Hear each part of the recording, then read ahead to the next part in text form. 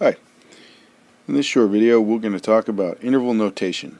We're going to use interval notation throughout the entire course, so it's good to get out in front of this kind of thing right now. So, what is an interval? An interval is a set of numbers such that it's all x between two endpoints. And this could either be strictly greater or strictly less, or it could be less than or equal to in either place. Okay, this is a connected set. Intervals are connected sets, and one of the most important things is that A is not equal to B. A and B here are the endpoints of our interval, and if we were to draw a graph of this on the real line, we would have something like this. This would be our point A, this would be our point B, and this set includes all the numbers in between. It may or may not include the endpoints depending on if it's strictly greater, strictly less, less than or equal, greater than or equal, however that goes. And that is the only issue about interval notation that we need to understand, is when do we use the square brackets versus round brackets. And that's really all that we have to talk about. And that corresponds exactly, the square bracket corresponds exactly with a solid dot, which means that we include a certain endpoint. So for instance here, if we have x bigger than or equal to a, that includes a, so we put a solid dot. And in interval notation, like in a graph, we would put a solid dot. And in interval notation, we would put a square bracket, and we would write a. And then over here, if we have less than or equal to b, well then we're also including b, so we have a solid dot there as well. We put a comma, we put the letter b, and then we put another square bracket. And this is our interval notation for this set right here. Okay, all the x's between a and b. Okay, that's a closed interval, the closed interval from a to b. So square brackets on both sides. Okay, and now we're going to consider, the only thing left is to consider what happens when we have less than or equal on either side, and that's when we're going to use round brackets in certain places. And also there's one other little piece of business, and that is what happens if we go all the way out to infinity. And there we always use round brackets because infinity is not part of the real line. Plus or minus infinity, they're symbols that indicate that you go all the way out, but they don't actually belong, so we can't put a square bracket there. Okay, so let's make that a little bit smaller, and let's talk about, so if we have this particular set, the set of x such that a is less than x is less than or equal to b, this is what we call a half open interval. And this would be indicated in interval notation as open brackets A, close brackets B.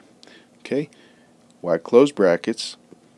Close brackets because here we have a less than or equal to B, so we include B. Okay, that's why there's a square bracket. Here there's a strictly less than, so we have an open bracket here to indicate that we don't include A. Okay, so this is a literal translation from set notation here to interval notation here. Okay? Alright, so let's consider another situation. What happens if we want to talk about this set?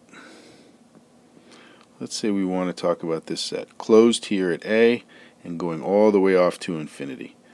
Well, that set would be written like this. A, this is a closed parentheses here, because we include A, we have a solid dot here. Okay? And then going to infinity, we use the infinity symbol, but because infinity is not actually in the real numbers, it's not an element of the real numbers, we put around an open bracket. But this indicates that this set includes all the real numbers, and in a graph we would indicate that by an arrow showing that this never ends, that we just keep on going. So any number bigger than A, this set, what this really says, the way to read this set, when you get good at it, is you think of this is all numbers bigger than or equal to a. Okay? This is equivalent to saying x bigger than or equal to a. Okay? Where, yeah, that's it. We don't need to say anymore. Okay? And so, as a final example, let's talk about this set. The set of x, so that 3 is less than x is less than 5. Okay, how would we write that in interval notation? Well, we would write that as open brackets 3, comma, open brackets 5. Okay, this is all real numbers between 3 and 5, but not including, we do not include 3 or 5. That's why we have round brackets here at both ends. And if we were to draw a graph of that, we would draw the graph like this. Open circle, this would be 3, this would be 5, and our set would include everything in between. Okay? So there you have it. That's a short introduction to interval notation. The other thing that you have to bear in mind is unions and intersections. So this was a problem that came up recently in class. What happens if what we care about is we want to represent the set of real numbers, but we want to throw away all real, let's say we want to say all real numbers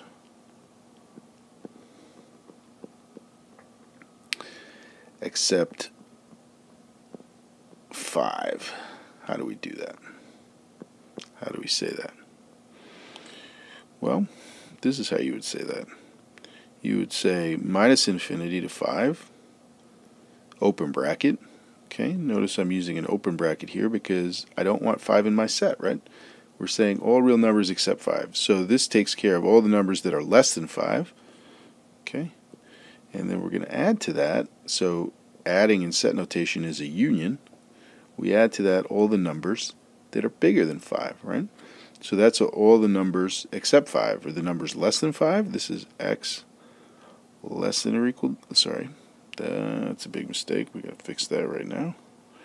Beep. Oh no. Oh no. No. We do not want to go back. Okay, let's see. We're just going to scribble this out. We're going to scribble this out. This is x strictly less than 5. And this is x strictly bigger than 5. And you notice that these two sets cover everything in the real numbers except for 5. Okay? And that's how you would write that. Alright. So I think that should cover it. Practice. Do some homework problems if you're confused, or ask me in class. Thank you. Bye.